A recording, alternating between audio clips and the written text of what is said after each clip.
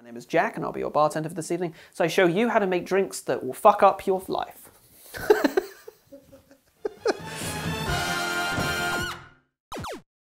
Good evening and welcome to Experience Bar, where we're turning video games into cocktails. My name is Jack and I'll be your bartender for this evening as I show you how to make a drink to help you escape this capitalist nightmare that we find ourselves in.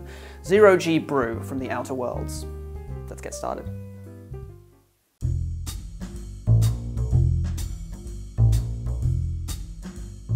Cool, so we're going to start with our Zero Gee Brew. So for that, you're going to need a beer.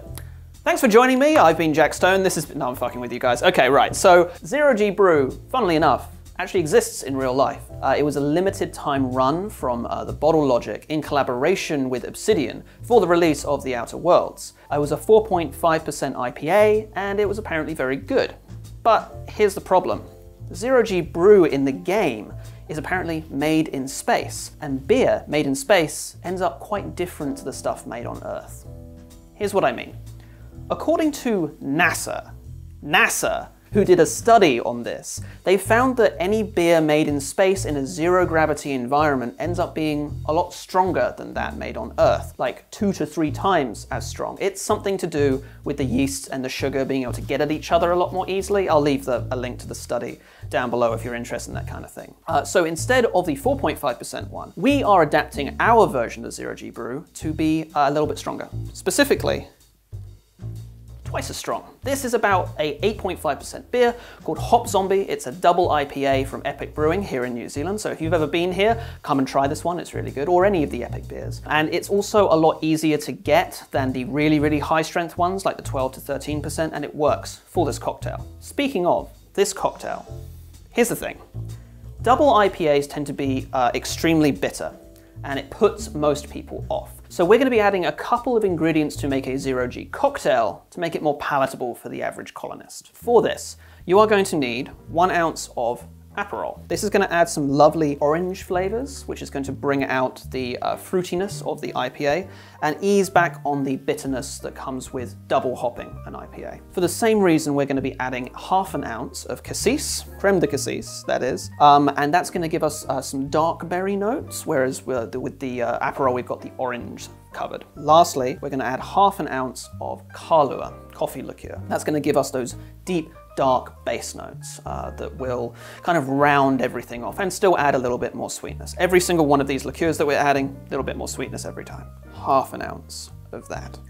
And of course, last of all, we've got our actual Zero Gee Brew. So crack your boy open, and I'll tell you this, guys, I'm very, very bad at pouring beer, so this is probably gonna have quite a bit of a head on it, so please don't judge me if that's the case. Oh, that actually came out okay. Look at that. And also the Aperol has the added effect of giving it that nice kind of reddish amber color. Zero Gee Brew in the game comes in like a red bottle. I don't know if it's the actual bottle it's that color or the alcohol inside is red. Hey, it looks the part. But we are missing one little thing. The mascot. Zero Gee Brew is from Spacer's Choice, and you don't have Spacer's Choice without Moon Man. So, one sec. There we go, he goes on there. And then he goes on here. And there we go. There's our handsome boy. Stay.